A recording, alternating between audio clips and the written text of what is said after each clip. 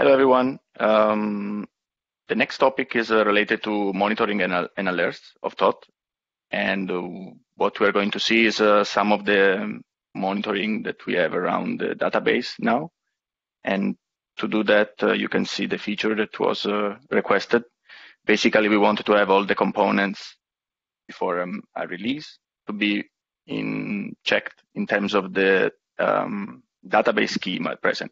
So not just the image version needs to be correct, but we want to make sure that all the components that talk to the database have the correct schema in terms of storages, basically. And how do we do that? We introduce some new metrics that we expose in Metric Exporter, and you can see these metrics available in our Thoth service metric dashboard. So in this dashboard, you can see the version of each of the component and which libraries of Thoth libraries are using. So you can kind of see what is happening in the different components. But do you want to show something? Oh, yeah, sorry. Ah, cool. Thank you, Christoph. Yeah, can you see my screen? It's loading, yes. It's very small again. So I don't know if this can go up. Yes, it goes. Can you see better? I assume yes. so. Okay. So what I was saying related to the schema that we want to have, this is the feature that was created.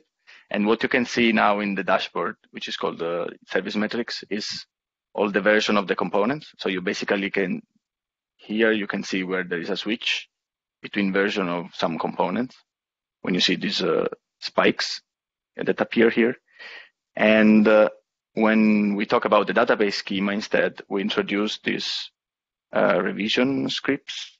So you can see that for each of the component, we expose the version of the database that is available, the head of the Alembic version present.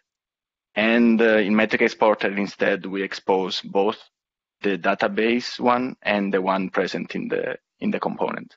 So as you can see, right now there are most of the components which have the same version, except for Investigator, and also actually Graph Backup Job. And this means that we need to update that. And how do we discover that? We select this. We introduce these alarms, and the alarms basically just are triggered if any of these metric goes to 1. So now when we know that Investigator in stage does not have the correct version of the database in this case, so we need to take action on that and basically update the version. And that's it. Maybe the other thing is still related to the database, and it is something that was added to the Postgres dashboard, and is related again to the database data, and this is here. So Kevin introduced a new metric related to aim check. And also in this case, we have an alarm. So if there is any corruption in the database, we would receive an alarm related to this specific metric. And that's all. Thank you. Any question?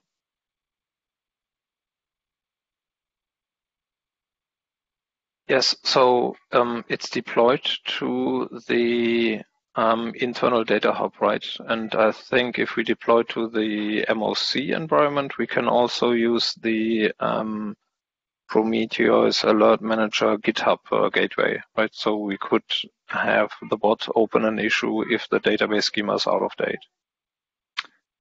Yes.